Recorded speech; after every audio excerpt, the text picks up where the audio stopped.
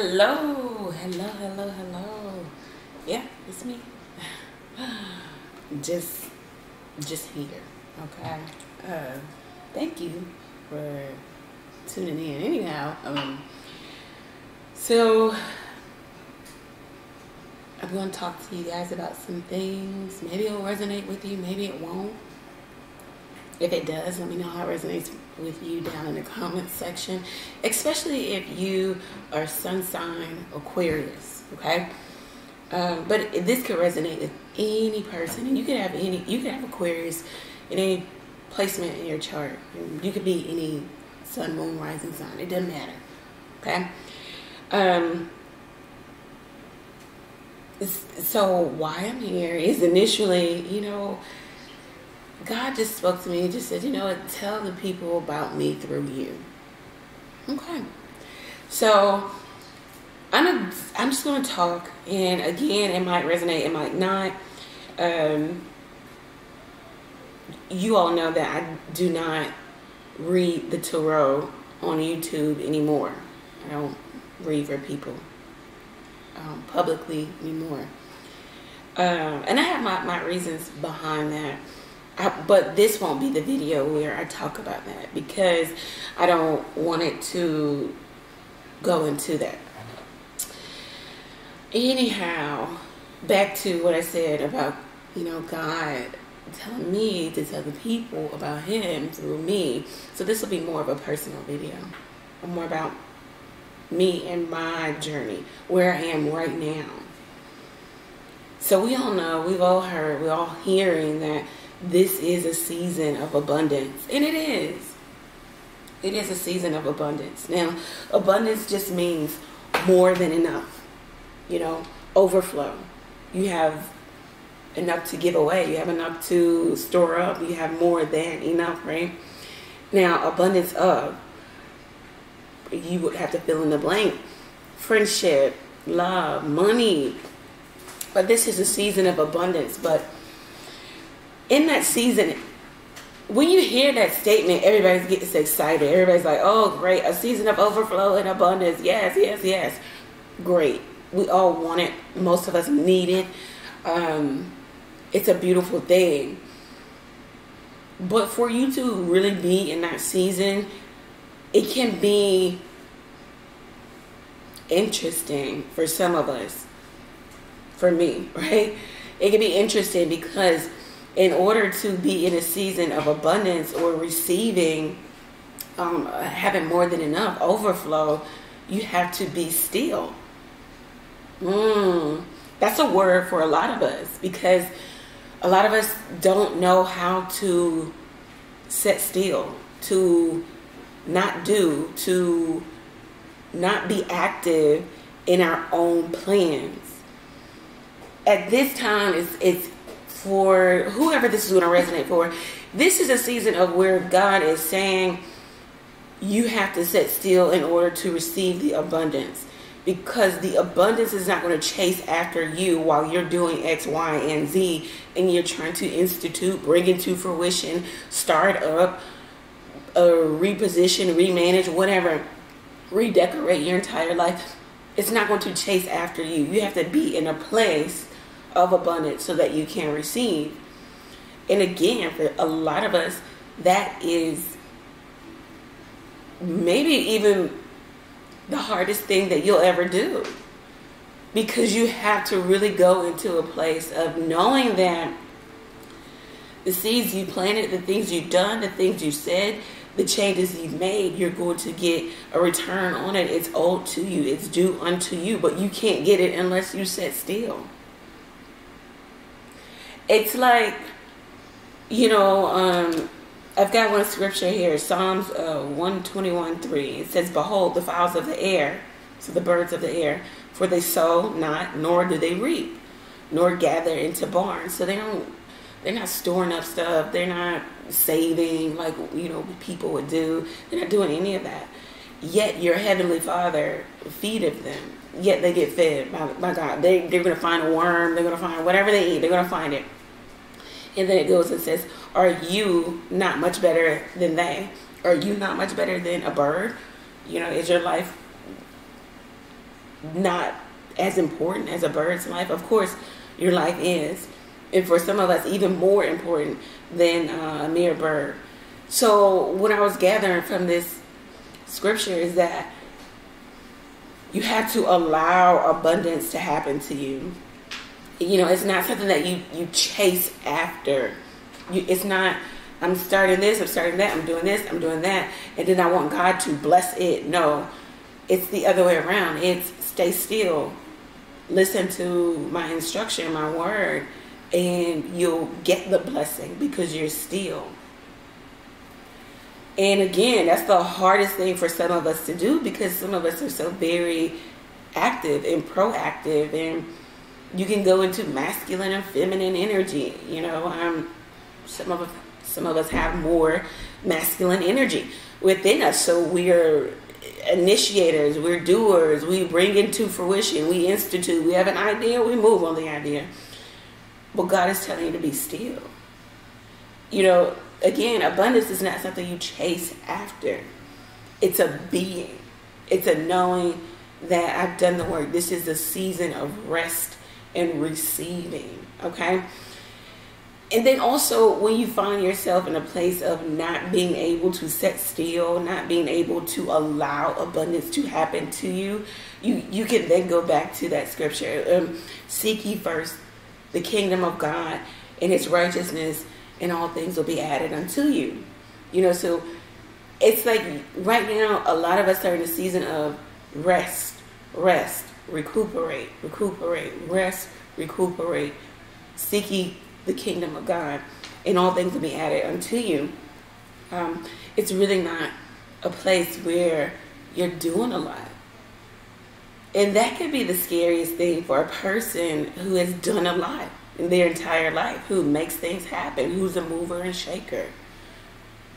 But it's like, for some of us, you know, the message is, you know, God is saying, I blessed everything you wanted to do. You wanted to bring into fruition. Now it's time for you to listen to instruction from me. Of course, the blessing will be there, but it could even be that you're moved into, or you're repositioned into something else.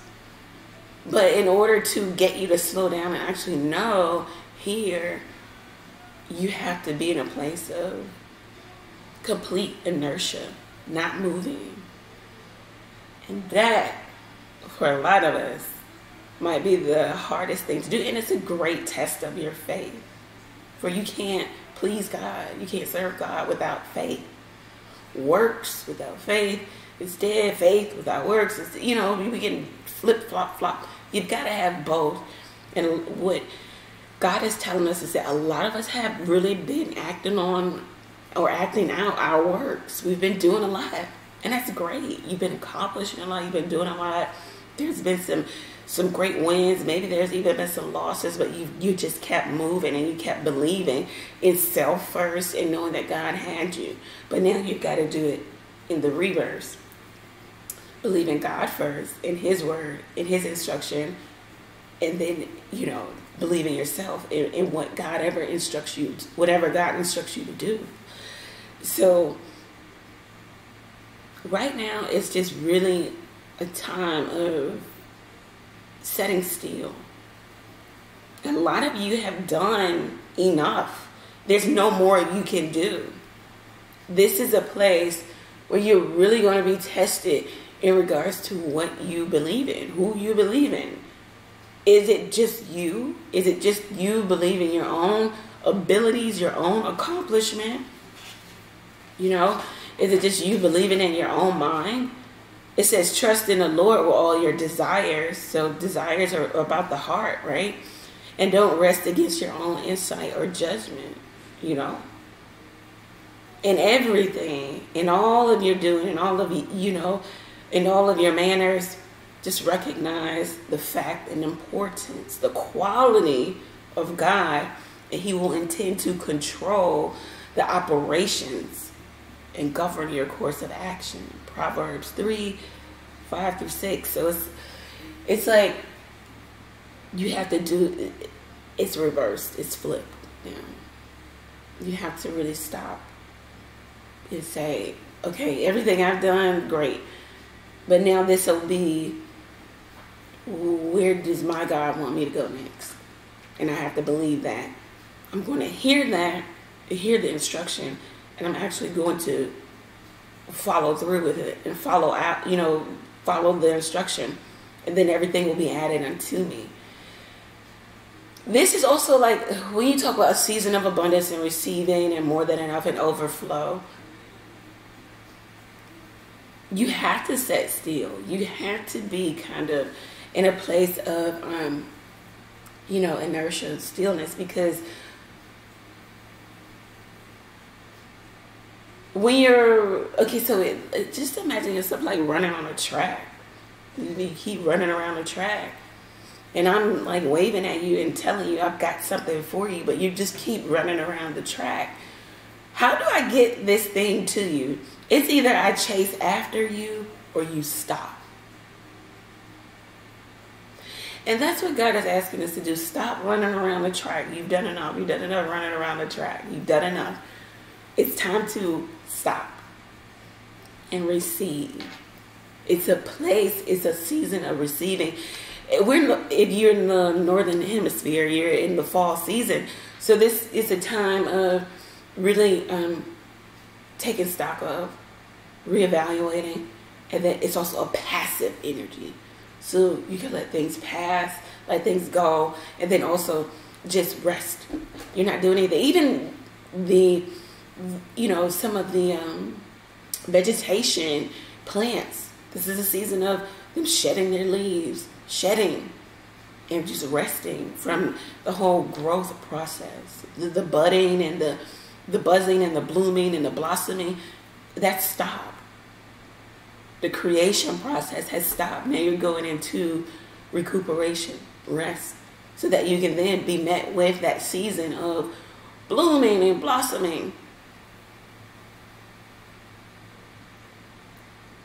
I just feel like a lot of us are in a place of really, really having to trust. And trust could be synonymous with faith. Really having to act on your faith. Really having to act it out. So that will mean in your doing, in your everyday movement, you cannot just say you believe. And you believe in God, and and I know He's going to bless me, and He's going to do this, and He's going to do that. He's going to bless my plans, and I'm manifesting, and X, Y, and Z, and blah, blah, blah. But really, deep down inside, in your heart's desire, you're like, if I do all of these things, if I keep doing, if I keep going, if I keep doing, if I keep moving this way, moving fast, and getting it done, then I will have accomplished that. It will be done. And all you do is pray to God that He bless your plan for your life.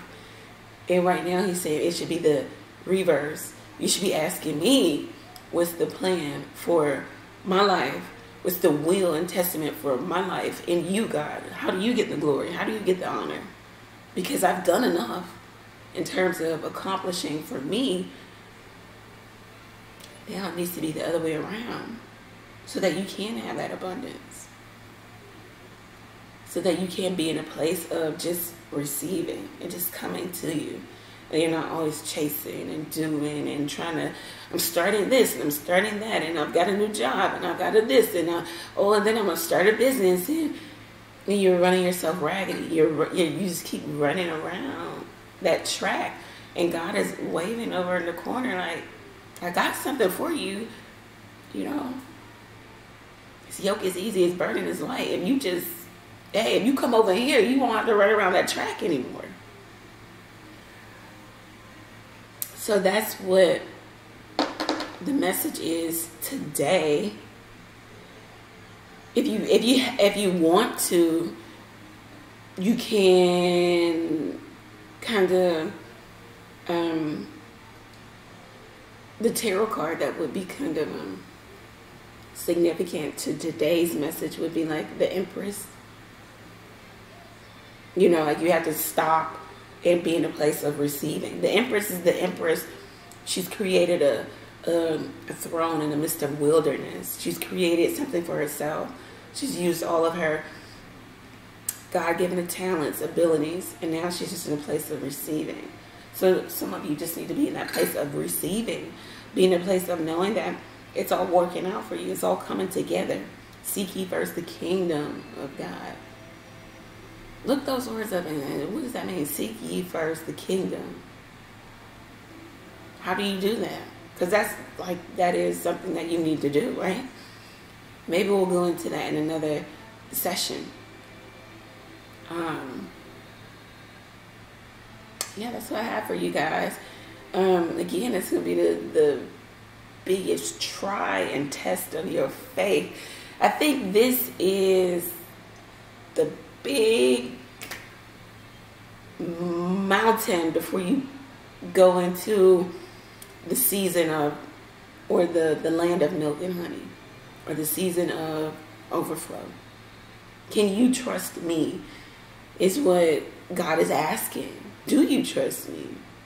I know you trust in yourself and your own abilities and your own mindset, and I blessed you with that great mind, but can you really stop and believe that all things are going to be added unto you, especially those who are seeking first the kingdom of God? That's what I have for you. If you have questions about this, if you want to talk further about this, you can drop them down in the comment section. You can also email me. We can talk about it. If you have questions about what's going on in your life, you can always email me, and I'll try to do a post about it and how it can relate, or give you some words of advice that will come to me. So that's how we can connect. I do not read the tarot for anyone. It would be specific people. I think those people know who they are, and only read. You can only ask questions about yourself, so they can't be about anyone else. So only have to be about you. And I don't read publicly, for the public anymore. But if you have questions, if you want advice in regards to, my own mindset, if you feel like I give good advice, you can always ask questions, and I'll try to advise you best as possible and give you some real world advice. It might not even, it could possibly not even be spiritual. It could just be practical advice, So drop down in the comment section. Let me know how this message really blessed you, or helped you get through, or maybe it resonated with you, or maybe you can make sense of it all. Now you can. If you have questions, you want to talk about it further, you can do that. You can also email me. My email address is in the description box. Thank you. Take care. Many blessings to all of you. Okay, try to get out of here.